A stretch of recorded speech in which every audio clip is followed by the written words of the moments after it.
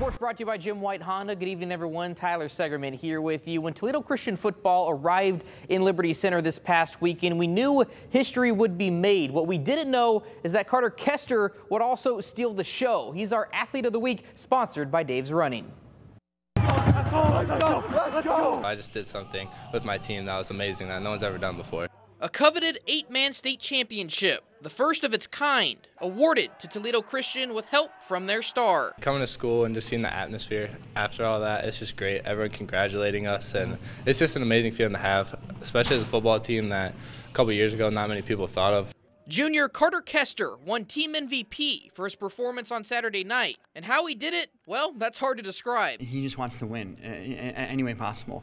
You know, we really moved him around a lot this year. We put him in motion, moving him around, you know, had him guard different guys on defense, put him in the box every once in a while, just because we know that he can do all those things. I'm glad I could do what I could do for my team, because that's what I'm there for every day.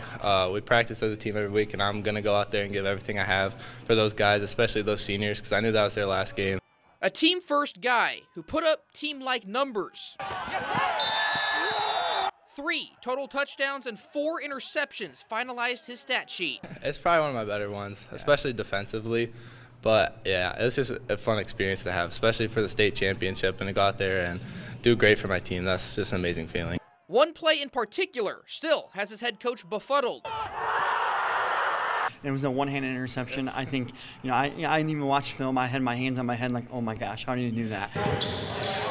And just a few days later, he's now in the gym, preparing to make a run at another championship. Been a little tired, a little beat up, but it's nothing I'm not used to, especially after last year. It's about the same situation.